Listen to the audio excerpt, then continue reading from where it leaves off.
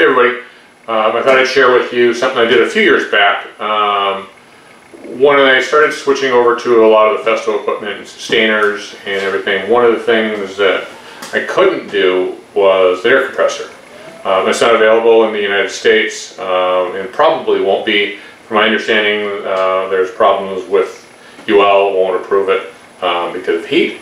That is what I understand. Whether it's true or not, who knows. So I had a small just mini pancake compressor that if I was trimming a door or window or something like that, I just needed a single one.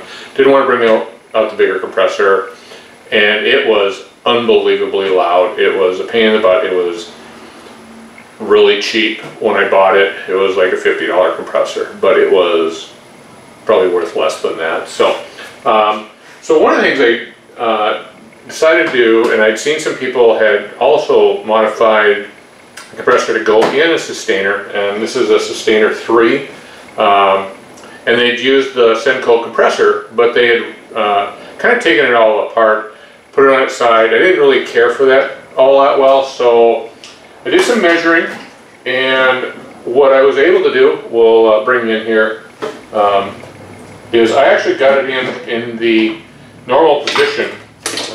Let's bring the cable in, or so what I was able to do is modify the existing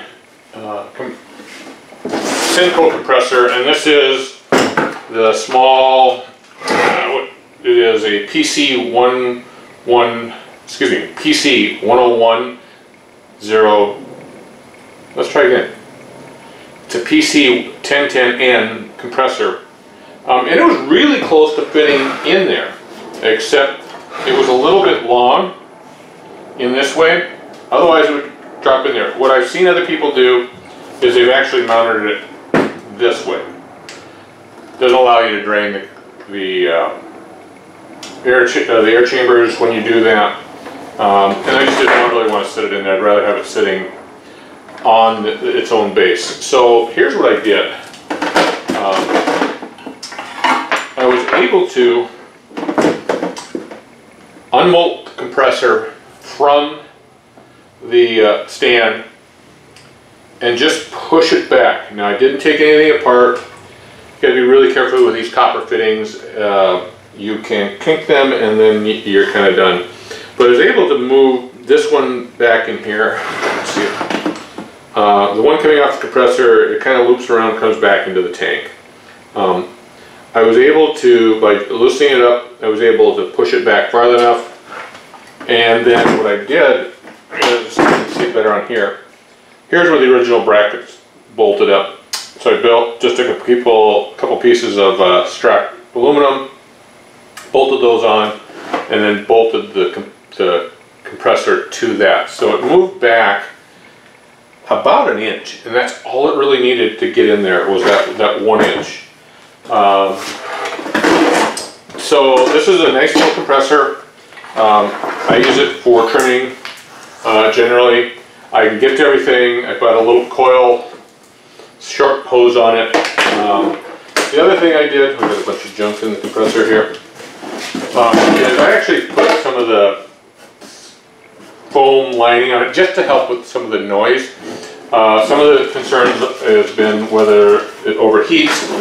I've run this quite a bit and I've never had an issue with this thing overheating or getting warm inside that. So it can just drop straight in.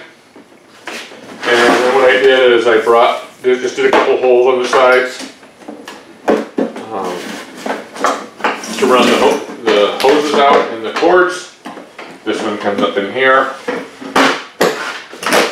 That comes out, and then what I end up doing, and I don't have my little 4-wheel cart for my systainers, I'll drop this on there on the bottom, and then I've got another Sys 3 that I put all my trim guns and stuff in, and that'll right on here. Then I can just take this around to the job when I'm on the job site, roll it around where I need to, work on a door or work on a window, whatever I'm working on at the time, and just take it to me rather than dragging hose all over the place. At the end of the day, pull the cords back in, close it back up, drain the compressor if it's needed, and away you go. So this has been great for me, especially putting it on the wheels and carrying it around rather than carrying it around job sites. But I can grab it, go into the job site, and so hope that's helpful. See you next time. Thanks.